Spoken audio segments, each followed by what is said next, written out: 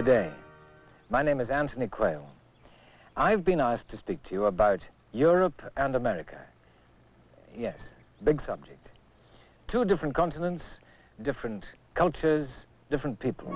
Take Holland, for example. Now, what could be more different from America than a land of windmills and wooden shoes? Oh, sorry about that. There is a Holland in America, of course. All right, let's try Italy then.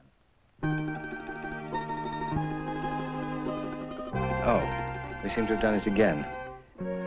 Let's try France. No, seems to be Canada. Now I'm confused.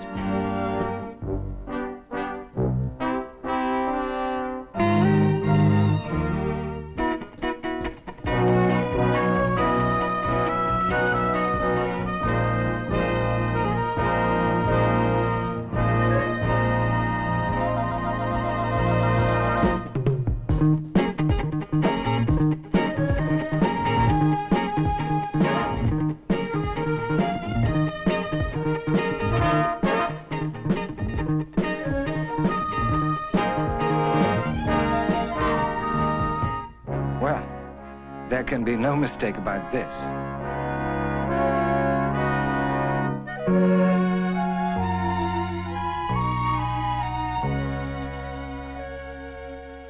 Forgive me playing games with you like that, but it does seem to make the point. We're always so ready to dwell on our differences, but why, in these critical times, don't we take a look at all the things we have in common? There are so many misconceptions on both sides of the Atlantic. Many people persist in thinking of America as a new country. But the 200-year-old government of the United States is one of the most venerable in the world. Older than the governments of Greece, Italy, Belgium, France, Norway, Spain, Germany, Russia, China, India, and most of the other governments in the world. Still, in outlook and attitude, America is a nation marked by the youth and vigor of her people. One of its young men, with typical Yankee zeal, set out to capture 2 centuries of American history in a remarkable 3-minute film.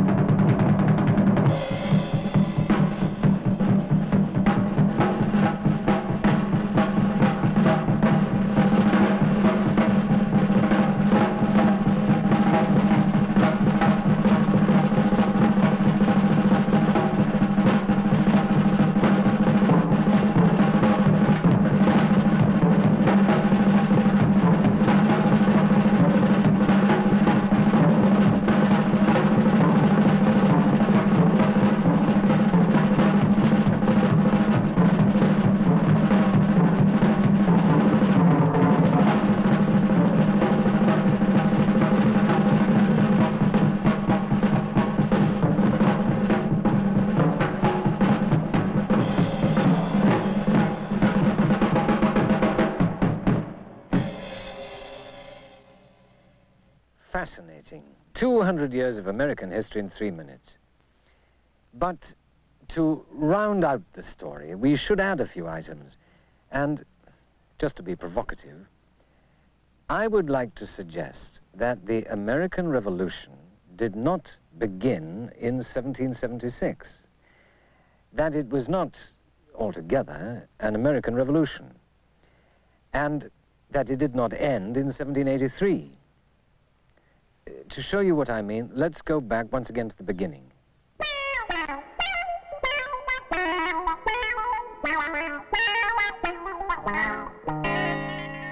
No, not here.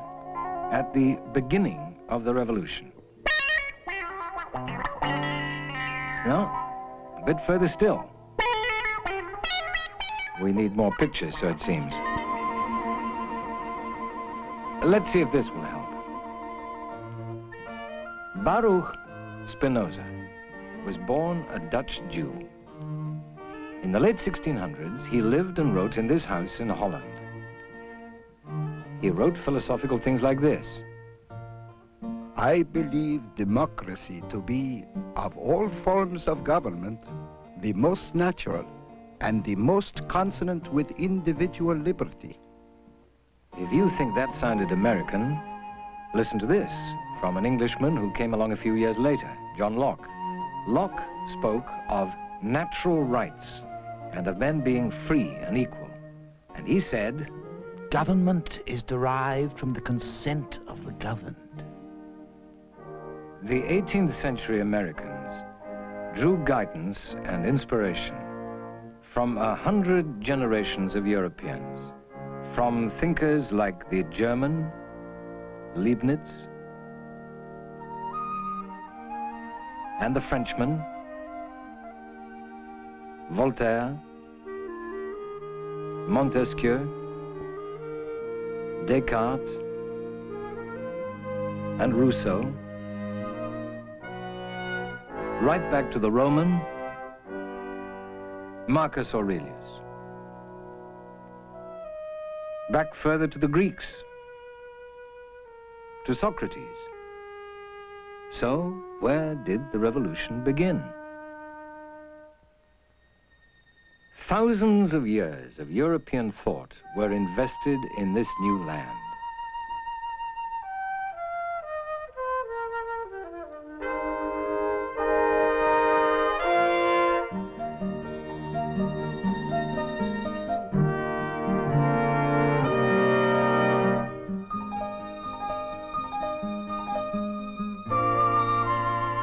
Certainly, the influence must be acknowledged of more than 1 million Native American Indians,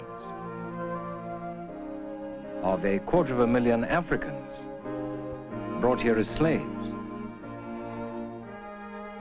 But, for better or worse, in good ways and bad, the dominant influence on 18th century America clearly came from the 3 million people of European heritage.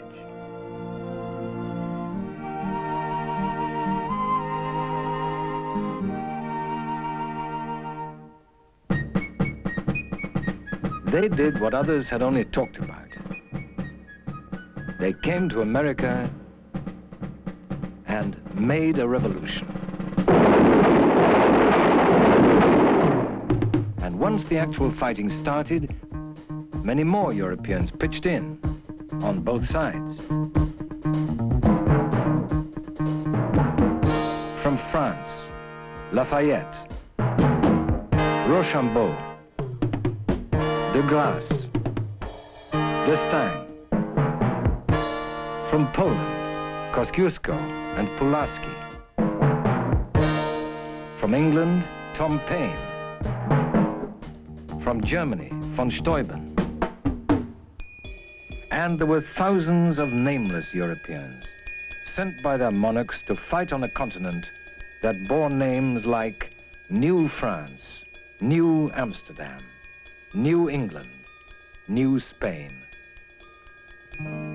I've already suggested that the American Revolution actually started way before 1776. I further contend that it continued long after the surrender at Yorktown. But it took different forms. social, cultural, legal, and of course scientific. In the yeasty 19th century Atlantic world of exploration and invention, with this contraption, a young Scotsman, James Watt, started the Industrial Revolution. That was on the European side of the Atlantic. On the American side of the Atlantic, McCormick and Deere conceived some new machines. Farming was revolutionized. Lured by a fertile, abundant America, nearly 30 million Europeans, most of them farmers, migrated to America between 1821 and 1900. Thus, with each migratory surge of the 19th century, the interaction between America and Europe grew stronger. For more than a century, the human river flowed mostly from Europe westward to America. Around the turn of the 20th century, the flow from Europe had subsided, and a terrible new stage of involvement began, as the two most hellish wars in history reversed the flow. At first, Americans tried to remain neutral, to stay isolated, but history would not have it so.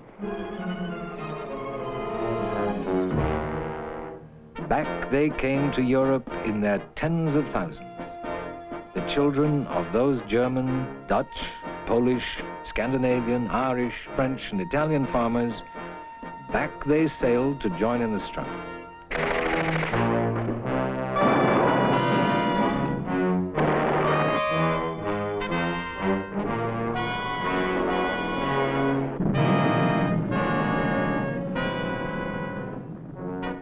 The weight of America tipped the balance, but all Europe was the loser.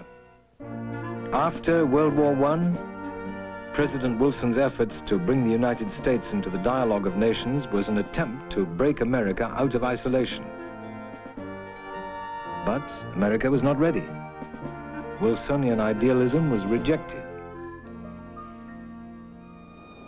For a century, Americans had felt that they could remain aloof behind the barriers of their shining seas.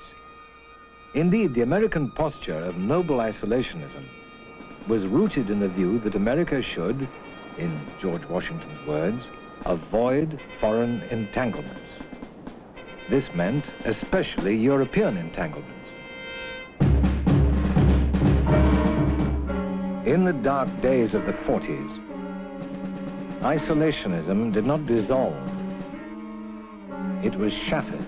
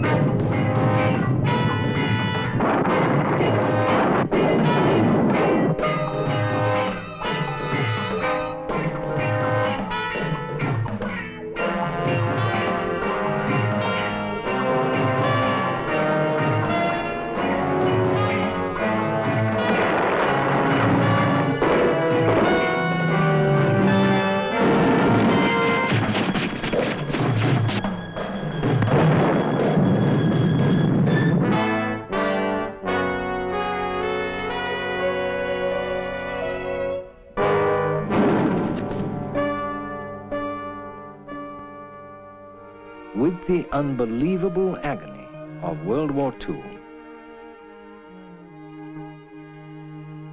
the seed of a new awareness was planted.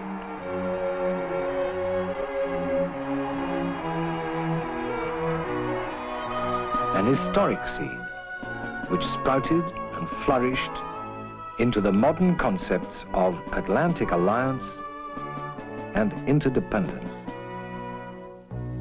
The price of understanding came high.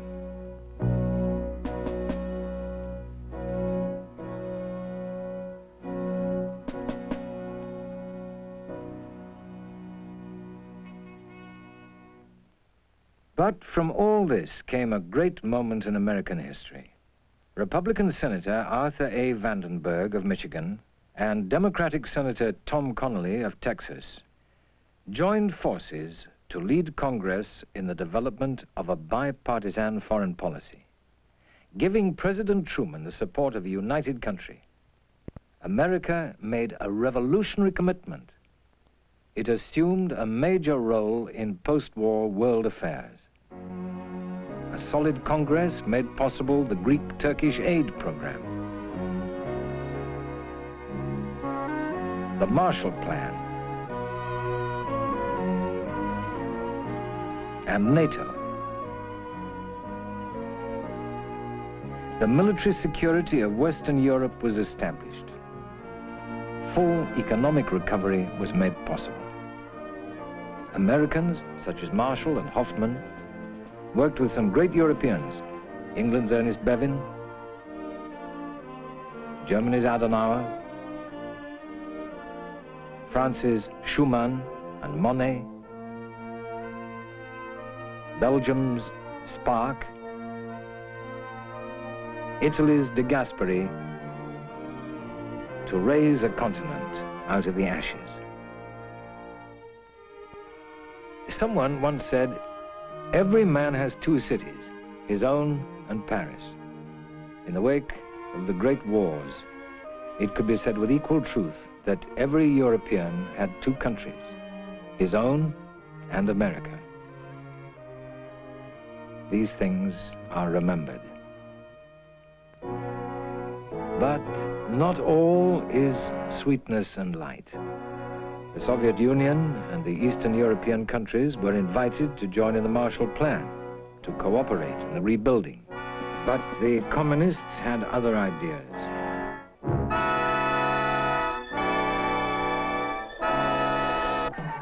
A different kind of unity was imposed in Eastern Europe, and it threatened to engulf the people of the West as well. America and Western Europe came face to face with one of the compelling realities of the 20th century. The security of Western Europe and the security of the United States are one and the same.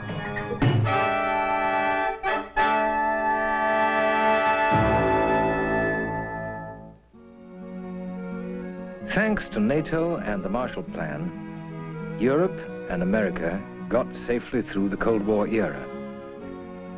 During this period, hundreds of thousands of young American soldiers and their families added to the stream of American tourists and professional people flowing eastward across the Atlantic.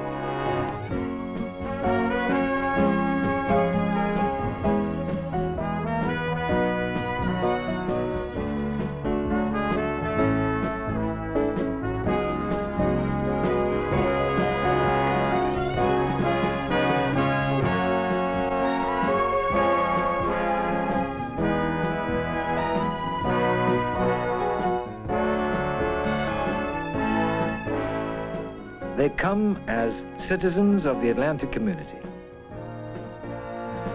protecting their present, ensuring their future. And as it was during the Revolution, the days of the great migrations and wars, the alliance is mostly a young person's game.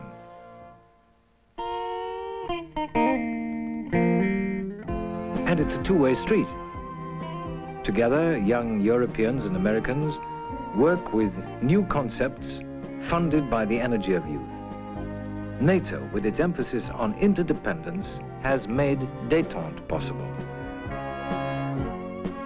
Yes, we have our problems, serious ones. Some Americans say more of the defense burden should be carried by Europeans. On the other hand, Europeans reply that 75% of the NATO Air Force,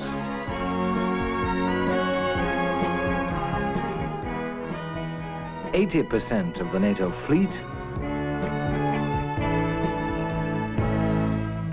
and 90% of NATO ground forces are already European. There are differences over oil and money policies.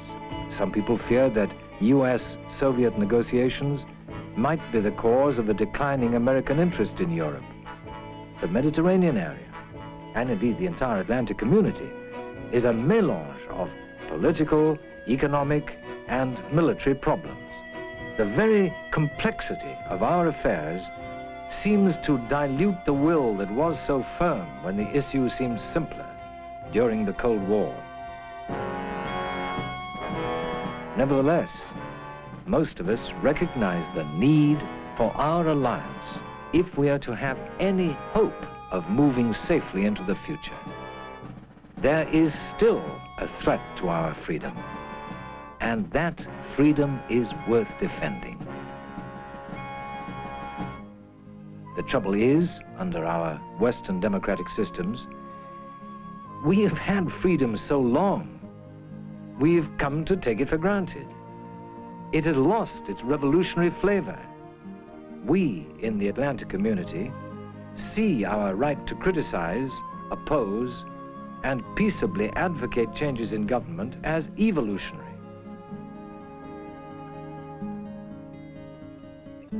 But this freedom to speak out, which we have made part of our nature, well, behind the Iron Curtain, the introduction of such freedoms would indeed be revolutionary. So, I think of the open societies of the Atlantic community as having produced what one might call the permanent revolution of Western man. This freedom is the true revolution. All this was summed up in 4 words by an American president talking to 100,000 Europeans. Ich bin ein Berliner.